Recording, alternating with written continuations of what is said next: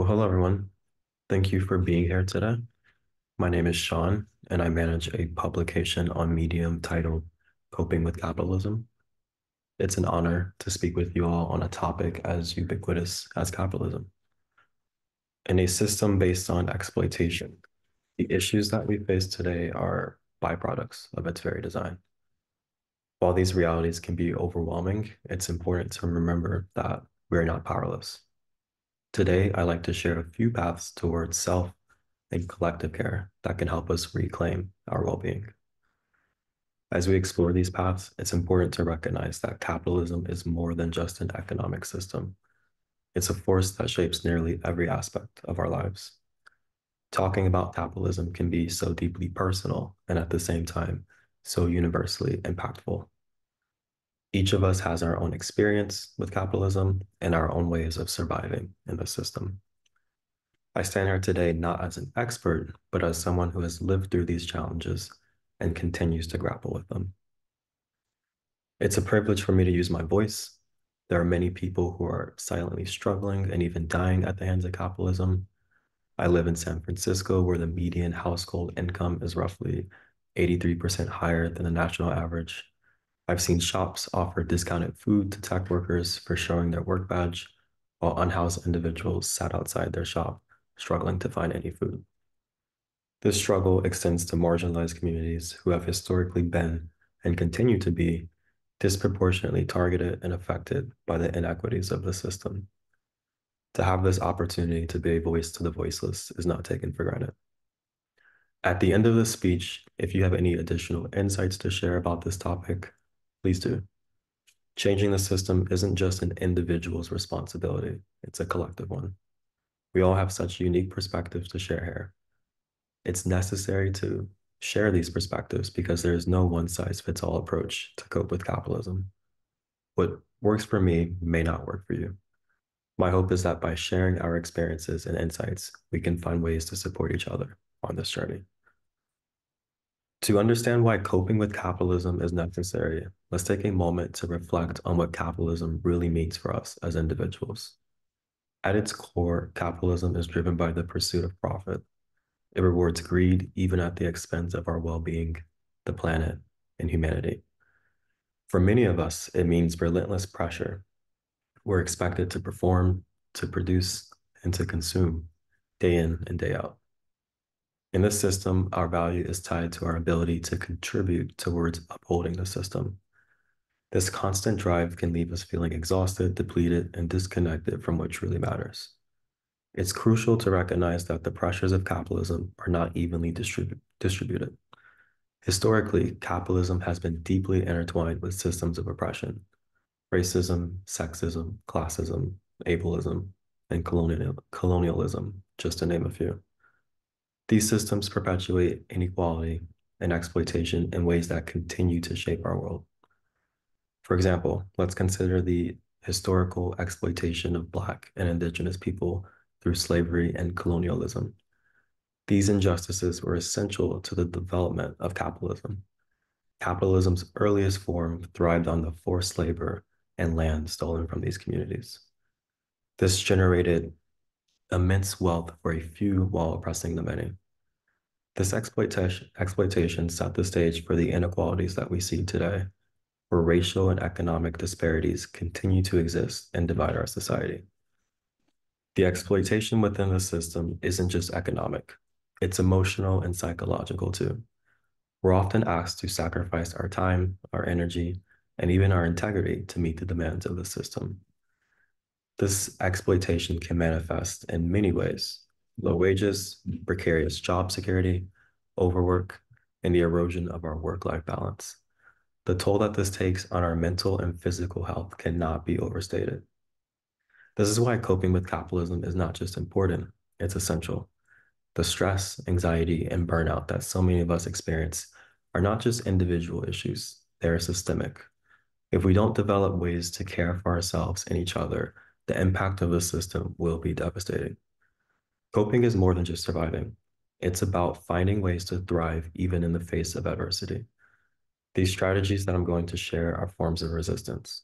They allow us to push back against the pressures of capitalism and to protect what's most important: our health, our communities, and this planet. Let's explore three paths of self-care using stories from the publication. Path number one, reclaim your time and prioritize rest. In Ash Bunny's story, Our Productivity is Killing Us, she emphasizes the necessity of stepping back from the relentless drive towards productivity and to instead focus on our well-being. She writes, to pursue equilibrium and move towards sustained wellness, I had to embrace radical rest. By embracing radical rest, we give ourselves the space to recover, reflect, and restore balance in our lives. This approach isn't just about physical rest, it's about allowing ourselves the mental and emotional space to recharge. Path number two, engage in radical self-acceptance. Annika highlights the importance of hobbies as a form of self-acceptance and reclaiming our time from societal pressures in her story. I'm good at hobbies, but not at working. Annika writes, in a world where we are constantly pressured to be productive every second, hobbies are a way to reclaim our lives outside of working hours. By engaging in activities that bring us joy while aligning with our true selves, we resist the external demands for productivity. This path encourages us to embrace who we are while validating our worth through the pursuit of personal passions rather than external achievements. Path number three, strengthen emotional resilience through self-compassion. I've shared my own journey of embracing the full spectrum of my emotions in my story, What is Your Why, as a powerful reminder to practice self-compassion. Over time, or I write, over time, my awareness of the depth of my capacity to feel has profoundly grown. I've learned to allow myself to fully experience each feeling while embracing its impermanence. By allowing ourselves to experience our feelings without judgment, we build emotional resilience and the capability to nurture our well-being. This path is about recognizing our emotions as valid and using self-compassion as a tool to navigate life's challenges. Now that we've explored what we can do as individuals, let's explore three paths of collective care, using again stories from the publication. Path number one, build compassionate and inclusive communities. In Ashley Crouch's story, The Antidote to Capitalism is Community. She emphasizes the importance of community as a remedy for the isolating effects of capitalism. Ashley writes, my remedy for coping with life in a capitalist society is to continue centering community and relationships in my life. I am nothing without the people who stood by me or guided me to where I am today. To foster collective care, we must actively build and maintain compassionate communities that prioritize relationships over individualism. This involves creating spaces where people can connect, share, and support each other, whether through local initiatives, communal living, or simply by being present with one another. Path number two, demand holistic healthcare that prioritizes well-being over profit. In Dr. Emmanuel's story, Playing Russian Roulette with Mental Health Patients, he spotlights the deep flaws of our healthcare system, where profit-driven motives overshadow the need for comprehensive care. Dr. Emmanuel writes, mental illness is costing the world about $2.5 trillion per year. Untreated mental illness will trap people in poverty and homelessness, reduce the patient's chances of employment, and place enormous burdens on family members. In a capitalist society that thrives on stress, collective care means demanding a healthcare system that addresses the whole person, both mind and body. We must advocate for a system that ensures access to effective mental health treatments like psychotherapy while addressing the root causes of chronic illnesses linked to lifestyle choices and societal stresses. By advocating for policies that prioritize well-being over profit, we can challenge a system that profits from our suffering and work toward a society where health is a fundamental right for all, not a privilege for the few. Path number three, resisting alienation through shared political activism. Lucas speaks to the exhaustion and necessity of political activism in his story, To Cope with Capitalism, One Must Fight It. Lucas writes, we all need to look out for our mental health in a system that assaults it by its very design. But inaction isn't the solution. To practice collective care, we should engage in shared political activism that challenges the system. By joining forces with others who share similar values, we can create movements that not only fight for systemic change, but also provide mutual support to maintain our mental and emotional well-beings. As we navigate the challenges of living in a capitalist society, it's vital to remember that we are not alone in the struggle. The paths to self and collective care shared today are not just strategies for survival, they're acts of resistance against a system that thrives on our exploitation. I invite you all to take what resonates and create inspired action. True liberation exists beyond capitalism. Individually, we are a drop, but together we are the ocean. Let's support one another, share our experiences, and continue to envision a world where everyone has the opportunity to thrive. The change we seek begins with us right here, right now. Together, we will co-create a more inclusive and supportive world for all. Thank you for your time. If you'd like to read any of the stories that I've shared today, please visit my profile page on Medium at Shawn Jr. or Shawn Jr. This speech is already published on my profile with links to each story. Thank you again for being here today. If anyone has any questions or comments, now is the time to share.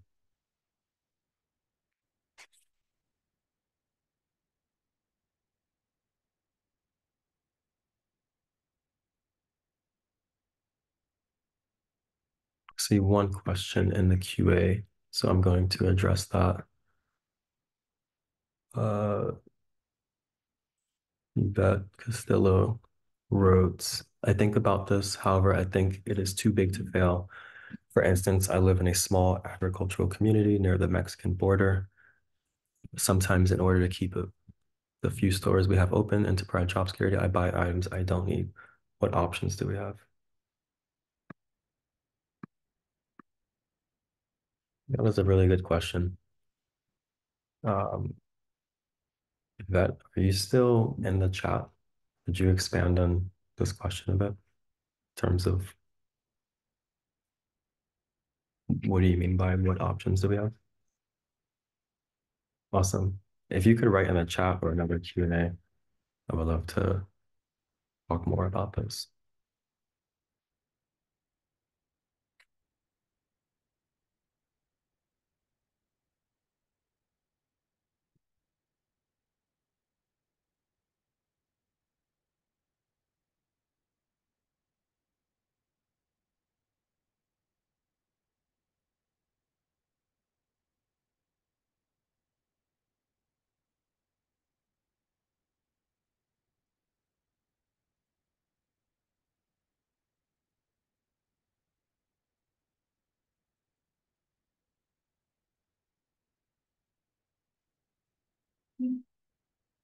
Gotcha. Things that are essential, but we support how it affects our community. I think that what you're doing is great to really use your dollar as a form of social responsibility and supporting these local shops to help keep them open and to provide job security in your local community. I think that's uh, one of the paths that we as consumers have to begin to constantly take. It's so easy for many people to support larger corporations that aren't interested in supporting local communities, that are just truly interested in retaining wealth and creating more opportunities for wealth. So that's a start in that direction of being responsible with our dollar. And I know that for some of us, we live in areas where we might live in like a food desert, or we don't have the right access to, or we don't have as much of an access to local um, resources or shops. Like these larger corporations are the only options. And that's where I feel like there are various platforms that we can support that are trying to bridge those gaps. A few of those have been spotlighted on the publication. I'm going to move on to Philip's question. What's it like in the Bay Area right now? Um, It was a little bit foggy and rainy earlier, but it's pretty sunny. Not sure if you're talking about from a weather perspective, but if you have more that you would like to share there, I can happily expand. Um, I'm going to move on to Mara's question. Would you please talk about your views on collaborations between labor, human rights, civil rights, and climate, organizing as a resistance to capitalism? Yeah, I think that, Mara, there's a lot of issues that are very interconnected to each other. So solving for one issue, you're inherently going to come across equally just as important issues in other spaces. That's why my approach with the publication has been really like based around advocacy and spotlighting each other and uplifting each other and calling out these interdependencies and the interconnected nature of the issues that we face today. So I think that it's great to try to solve for these issues as a resistance to capitalism, but I think that a lot of these issues are really pointing to capitalism as being a major driver in terms of perpetuating the issue and keeping that issue um, alive. And I think that it's kind of highlighting the need for a more equitable system.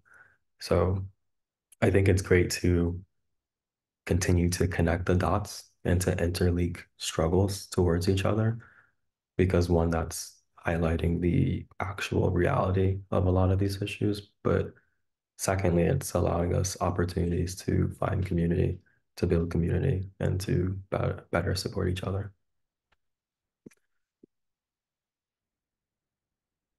Charles asked me to post the link before I signed off. I shared it, but I'll share it again right now. Georgina has a question. What do you think about actions like 4-day work weeks, more part-time and remote options, reset economy, social programs, incentives for parents who stay at home? I think those are all great ideas, Georgina. Um, I also think that it's, I think there was actually like some like research done on like a 4-day work week and seeing just as equal levels of productivity. Um, oh, I'm sorry about that. I wasn't sending the link to the full chat. But yeah, just highlighting that 4-day work weeks can be just as productive, just as profitable. Um, but of course, much better for our mental health. So I personally am a fan of those paths, but I also do think that they start to move us towards a system that isn't solely focused on efficiency of creating wealth, but one that really prioritizes our well-beings. And I don't think that capitalism is something that can accommodate for that.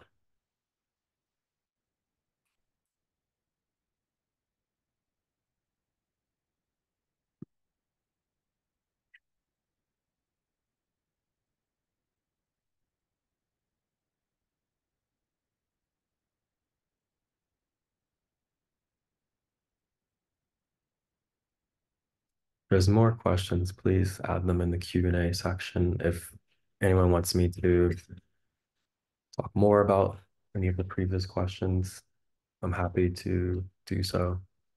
If anyone has anything that they would like to share, I'm happy to spotlight anyone else's comments as well.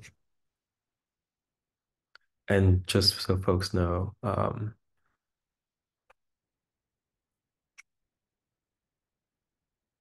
the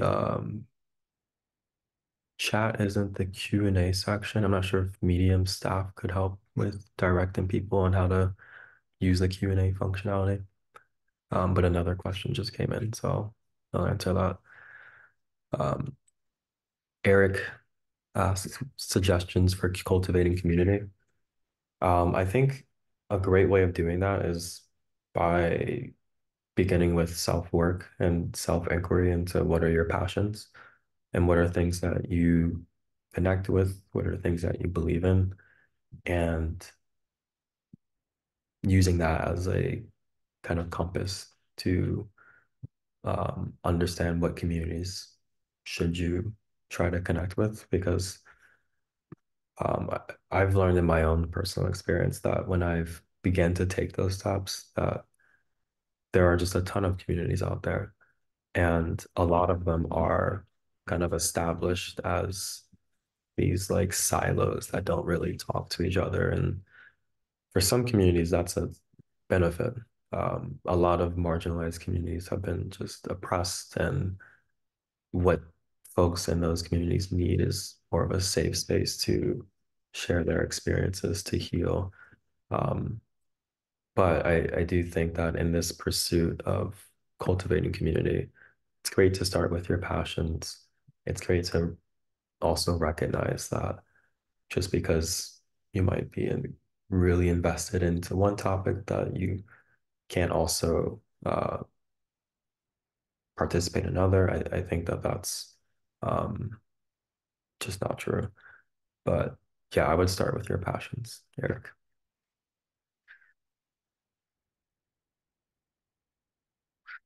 Jorge asked the question, how do you see a non-capitalist approach to avoiding climate apocalypse?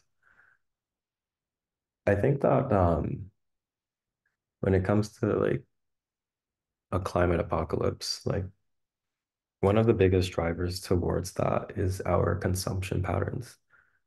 Um, so I'm sure many of you remember when the pandemic um, happened and there was just this halt of activity, halt of cars, halt of airplanes. A lot of these things that are releasing emissions into the atmosphere, whether from our own means of travel or the distribution of goods. And there was clear effects of, or positive effects on the planet during that time. We live on a planet that self-regulates, that literally heals itself, and our consumption patterns are throwing off that equilibrium.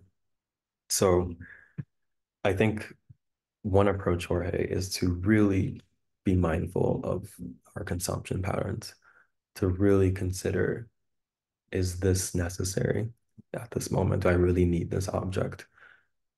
How did this object even get to the city? Do I really want to support a company that uses those methods?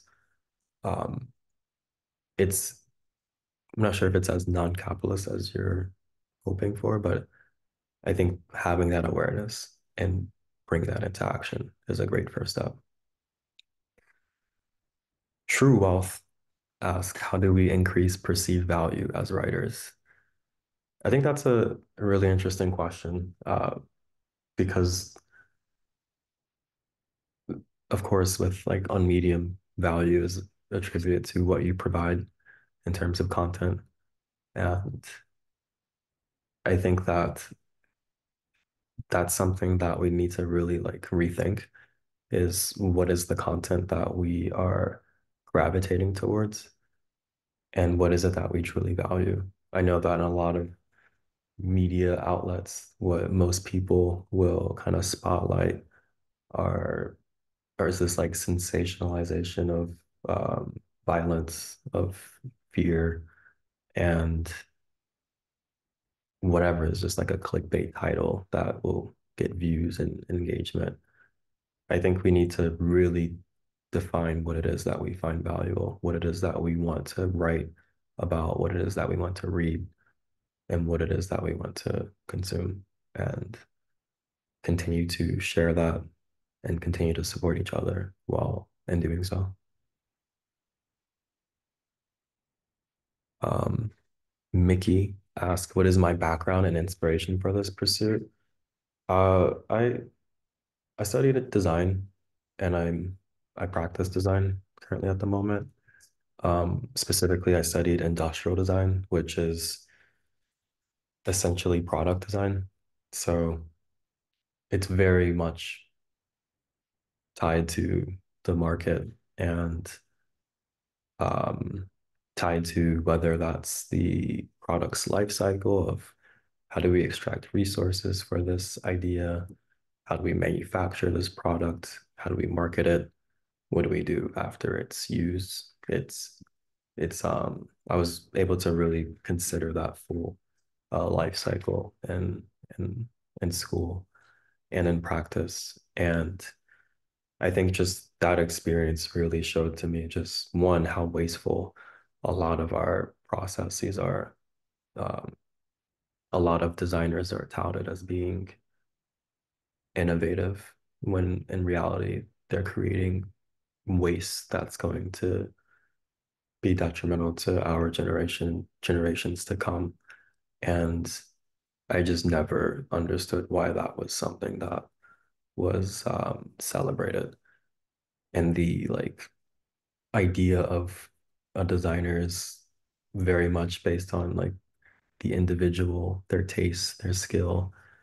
And I it just never felt right for me to pursue that kind of lifestyle for myself. I um, really see the value in community and communal living and building communities and nourishing communities.